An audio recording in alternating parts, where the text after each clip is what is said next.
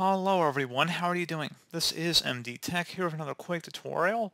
In today's tutorial, I'm going to show you guys how to hopefully resolve if your Windows XP computer is stuck in safe mode.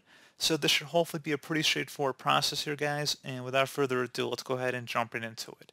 So all you have to do is open up the Start menu, select Run, type in msconfig, msconfig, select OK. Select the boot.ini tab, and if underneath boot options it's checkmark for safe boot, you want to uncheck that, select apply and close. So you will have to restart your computer, so select restart, and hopefully that'll get you out of safe mode. At that point, go ahead and restart your computer. If you had any restore points as well on your computer, so you went to start, selected all programs, accessories, and then system tools, and then selected the system restore option. You go ahead and see if there's any restore points saved on your computer, and you can go ahead and walk through here as well, just giving you guys another option to explore.